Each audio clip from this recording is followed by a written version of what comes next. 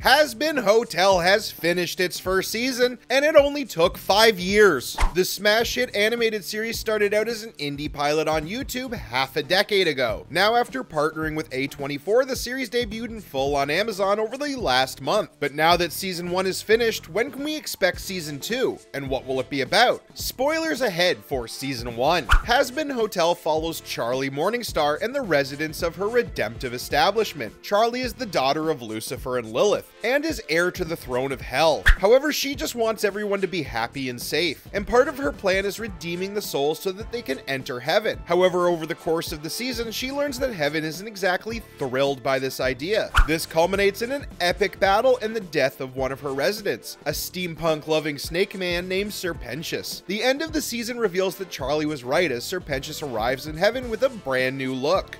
Series creator Vivian Medrano has stated that season 2 is definitely on the way, and we won't have to wait as long for it. The creator explained that we can expect season 2 in about 1.5 to 2 years. This is an average turnaround for a production like this, and is actually fairly fast when compared to other Amazon animated series, Invincible. Season 2 of Hazbin Hotel is likely to focus on the fallout from the battle and Serpentius' redemption, as well as fully introduce Charlie's missing mother Lilith, who has only been hinted at so far. Also expect season 1 underboss Lute to rise to the rank of full-blown villain as she looks to get revenge for the death of Adam. We can also expect more songs from the second season. The soundtrack for Hazbin's first season is filled with amazing performances by legendary Broadway stars, and has already proven to be extremely popular on streaming services like Spotify and YouTube. Hazbin Hotel took a long time to finally come to our screens, but the series has been well worth the wait.